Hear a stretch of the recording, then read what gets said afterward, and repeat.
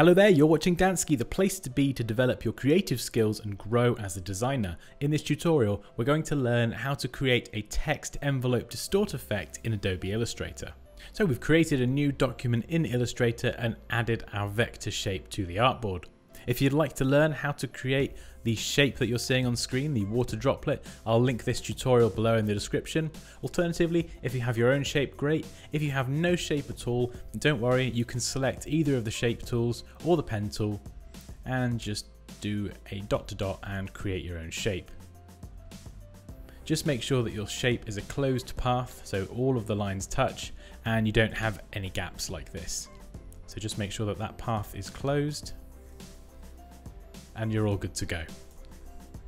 So once you've got your shape, select the type tool, left click on the artboard and type a word.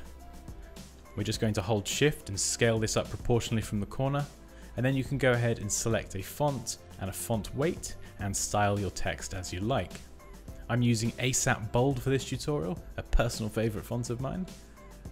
And once you've done that, just select your shape, go to Object, Arrange and Bring to Front, just to make sure that your shape is above your text.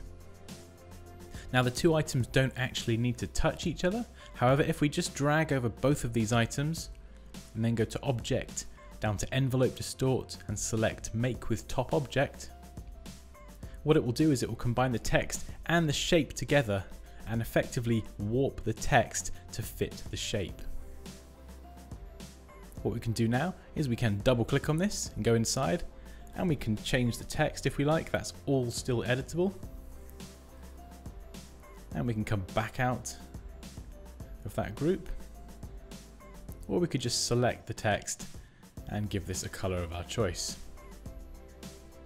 So whether you keep the text editable or whether you expand the text is entirely up to you.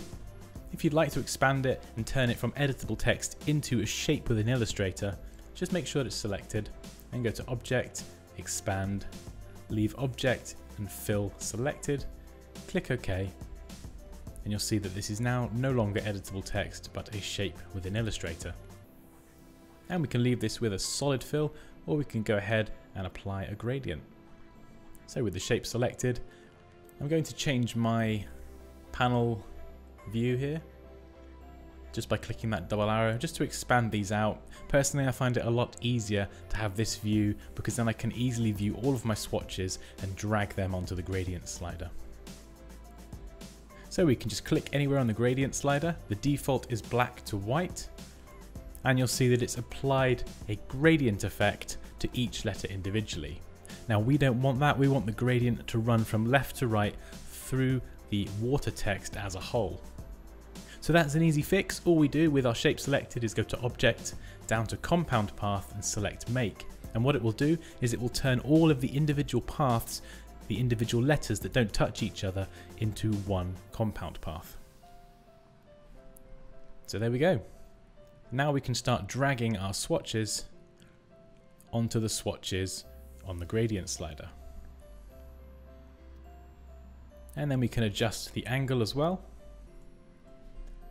So 45 degrees, we'll have that running on a diagonal, or we can have it running vertical from top to bottom, or we can reverse the gradient and go bottom to top. And there we go, that's how to create a text envelope distort effect in Adobe Illustrator. As always guys, please feel free to leave any questions or comments below. Like this video if you enjoyed it, take care, and I'll see you next time.